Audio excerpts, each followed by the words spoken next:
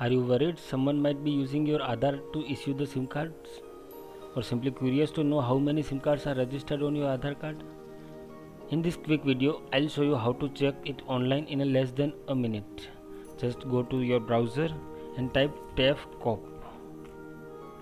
This is the government website which you have to open, and here you have to enter your mobile number and CAPTCHA, validate it, enter the OTP and login. Let's do that. You have to enter the CAPTCHA, validate the CAPTCHA. The OTP will be sent to your registered number, the number that you have given just right now.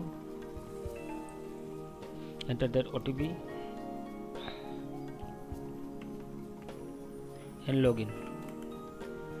It will show you the numbers that are registered on your SIM card. This is the number that we have given in the login process, and this is the other number which is registered on my SIM card. Likewise, you can check yours.